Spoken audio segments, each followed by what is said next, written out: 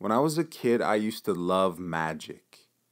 The idea of becoming a magician, pulling animals out of hats and making objects disappear in thin air. I used to stay up and watch those specials on TV where that guy with long hair and a ridiculously unbuttoned shirt standing in front of a fan made a private jet disappear in front of a studio audience that most certainly were not paid actors, right? In fact, I used to get those kits where you had these ready-made tricks that you could perform for family and friends. And I used to watch adults' eyes go wide when I made a handkerchief disappear in the palm of my hand. I still don't know, and frankly, I don't want to know if they were actually amazed, but in that moment, they totally sold it. But the peak of my love affair with magic came when my parents surprised me with tickets to see David freaking Copperfield himself at the Fox in Detroit. And so we're sitting no more than 3 rows back from the front of the stage, center stage, and I'm waiting for David to emerge. He was going to float out on a cloud or something crazy. And as I was looking around at the Fox, it's a beautiful theater. The architectural elements are pretty incredible. And so I was taking in all the sights and looking around, and then I noticed something. There's an opening in the ceiling in the middle of the theater, and it's where lights and there are paintings, and it's really beautiful. And I saw what looked to be like fishing line connected to that part of the ceiling and tightly stretched all the way down to the stage. And at first I thought my eyes were playing tricks on me, but the closer I looked, the more I realized it wasn't just one string. There were several strings attached to the ceiling and stretching all the way down to the stage. And so I wondered what that could be about, but shortly after that, David came out and the lights and the smoke and the amazement, and so I got lost in the show until about the midpoint, when David started talking about inviting spirits into the room, which admittedly was a little freaky for me as a child. But when he did so, the spirits, these green orbs, came from the ceiling, and by now, you know where this is going, and came all the way down to the stage where David was. And then I remembered the strings, and I immediately figured out the trick, the illusion. And when you go to a magic show, you know it's an illusion, but if the illusionist is impressive enough, you get lost in it because you can't figure it out, and the magic holds. But I had seen behind the curtain, so to speak. And so that illusion, while it's blowing everyone else's mind, kind of fell flat in that moment. This episode is about the illusion that we are all being awakened from in this moment.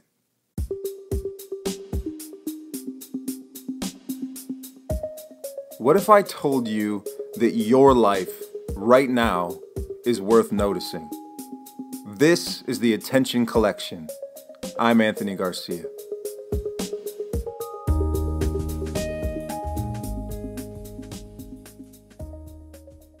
Hi, friend. I want to begin this episode with a disclaimer and a promise. This will not at all be a botched attempt at unraveling the complexity of the coronavirus. It's not going to be a political rant about our government's handling or mishandling of the situation. In truth, I don't have anything to add to these conversations. But I will say this. If you're seeking direction and the proper way to handle yourself in these strange times, please don't look to memes or your Uncle Charlie's Facebook soapbox opinions. I'm certain the CDC doesn't have it all sorted out. They've admitted as much. But I bet a few dollars they know just a little bit more than you and I. So maybe we can look to them for just a touch of guidance for now. Here's what we know about this right now. Ready? Not much. Which is part of what makes this time so unsettling. The CDC is even saying, and this is a direct quote, The complete clinical picture with regard to COVID-19 is not fully known. There's so much we have yet to learn, but I just want to share a couple things that I think we are all learning together in real time.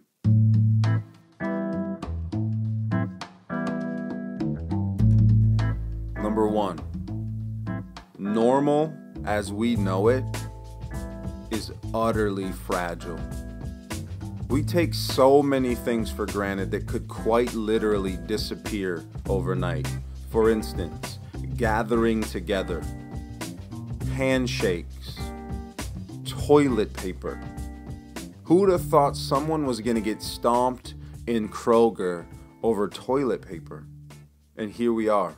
A couple weeks ago, my wife and I picked out photo packages for our kids' spring school pictures.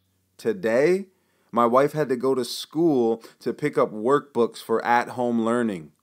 And the teacher who handed these books to her was wearing gloves and a face mask. No joke.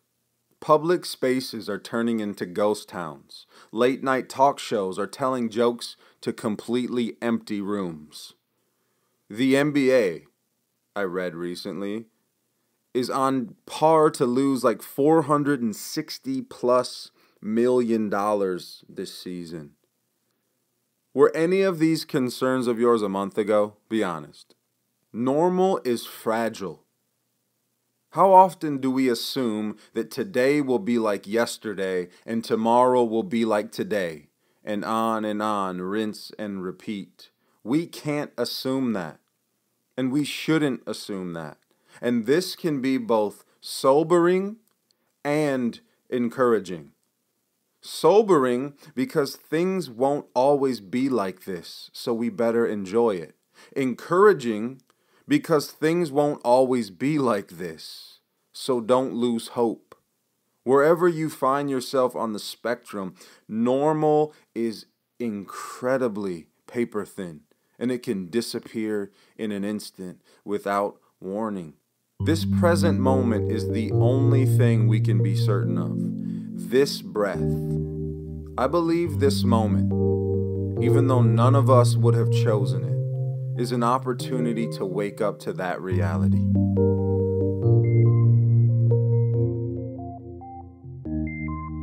The second thing I believe we're learning is that, no, for real, we actually are all in this together, like it or not.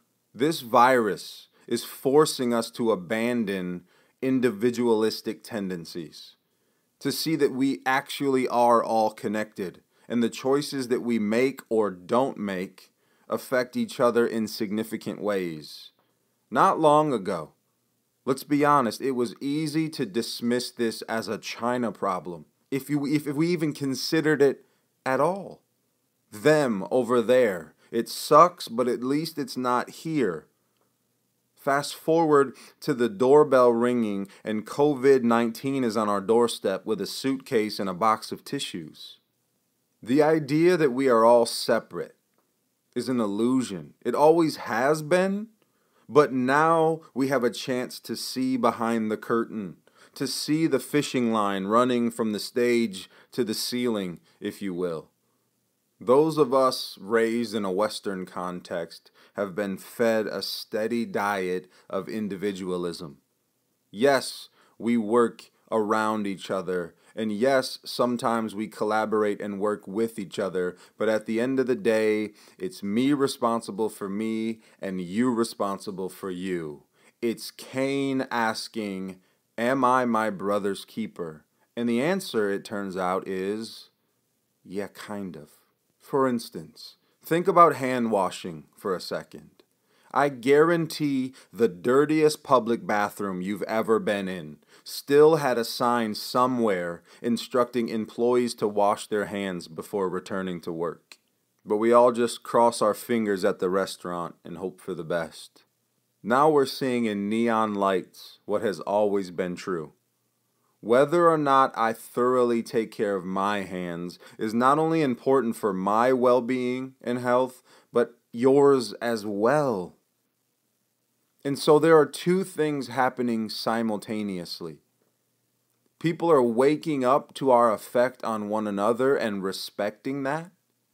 We're putting things in place to not only protect ourselves and our families, but other people as well, especially the vulnerable, the elderly, and the immunocompromised. And there's another stream of us who are taking advantage of this moment, hoarding toilet paper and hand sanitizer and then gouging people to sell it back to them. It's kind of insane and scary. And so what we can do in this moment, as the illusion of separation comes crashing down, or as this idea of normal gets pulled out from under us, is we can fear.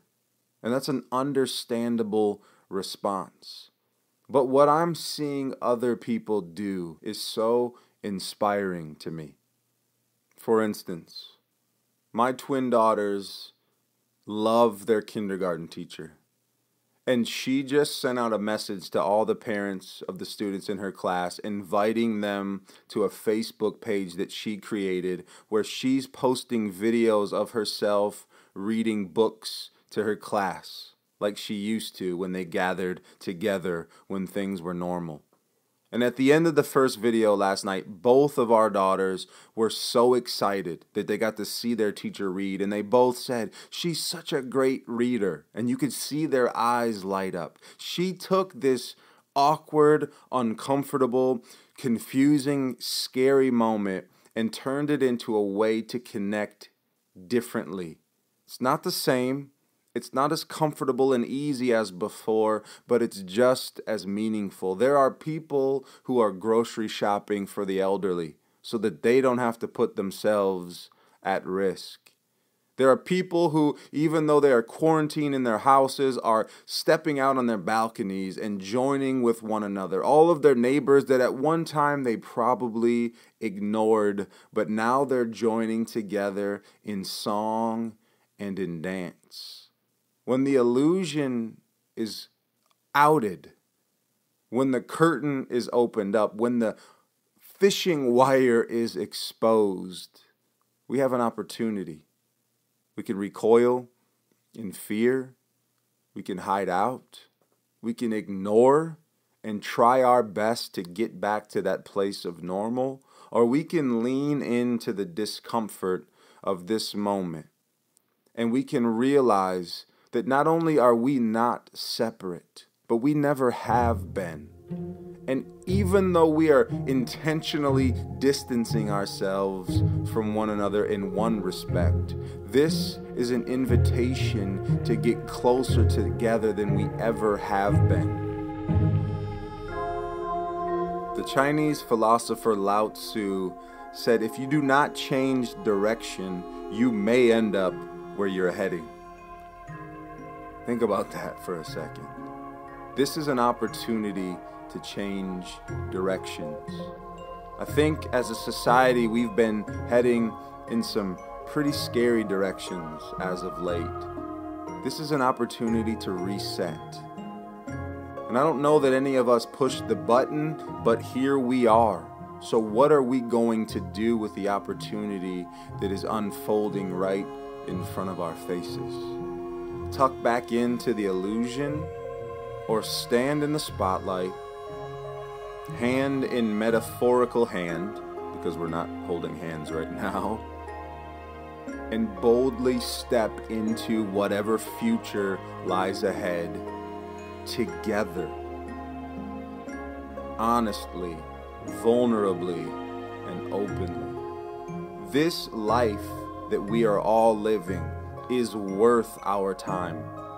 It's worth our noticing. Our lives are always waiting for us. It's never the other way around. And we find life in the art of paying attention. Take care of each other. Honestly, we are all we have.